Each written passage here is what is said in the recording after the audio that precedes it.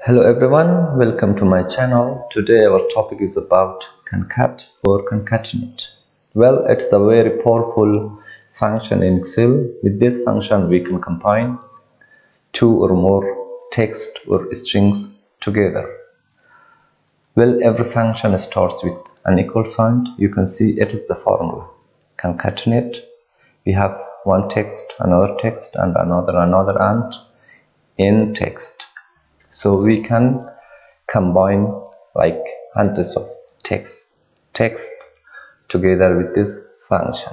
So for example, we are going to find the full name of the President of the United States. So we select the cell and equal concat tab.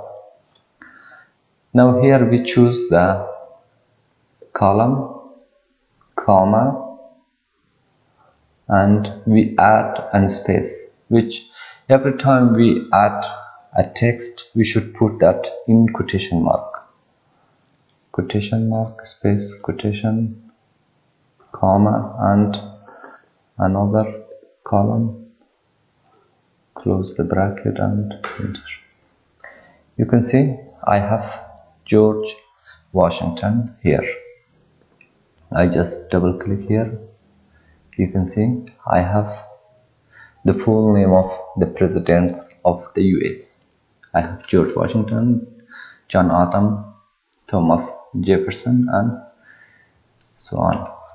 So now I want to find the date they were elected as a president.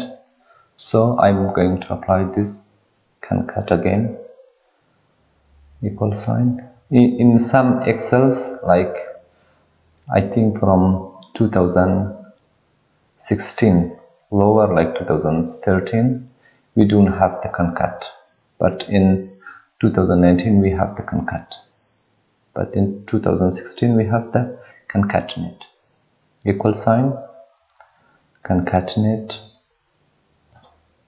and I choose the month first, comma, quotation, this is space, I should put space in quotation mark. After that I choose the date. After that, comma, quotation mark, I should put a comma after that, and after that comma again, choose the year, close the bracket and enter. You can see April 30, 1789. So I just come here and double click. You can see I have found the election date.